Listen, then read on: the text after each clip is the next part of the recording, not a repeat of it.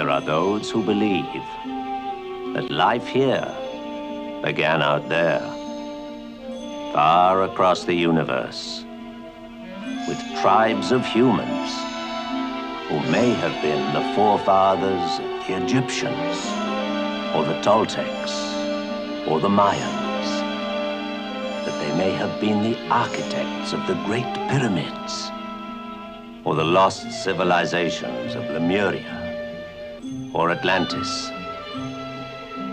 Some believe that there may yet be brothers of man who even now fight to survive, far, far away amongst the stars.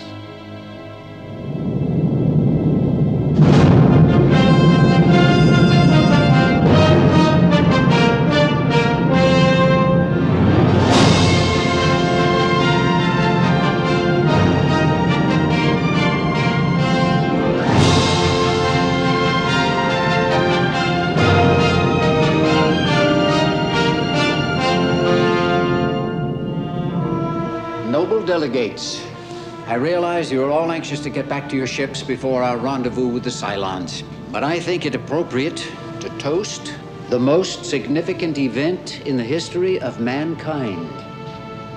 I would like to raise my chalice to you.